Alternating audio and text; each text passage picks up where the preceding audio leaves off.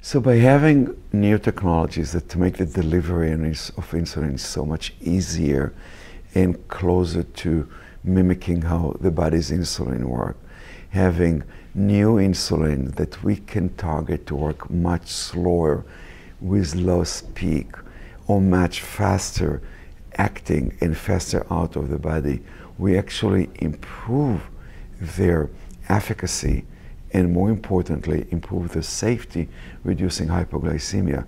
So patient all of a sudden is able to manage glucose with insulin in almost a painless way, good control, and less hypoglycemia, which again, as I mentioned before, makes it, it's a fearful situation for them to have hypoglycemia. So being assured that it is so much simpler, they will be more happy, they will be more satisfied. And I will tell you, one of the newer insulins we have is so long acting and it's so stable that we can give it at any time.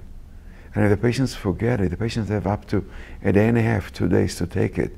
So when patients even fly across the globe, it doesn't matter anymore. So it becomes so much easier for patients to use it and to still have it efficacious when needed to.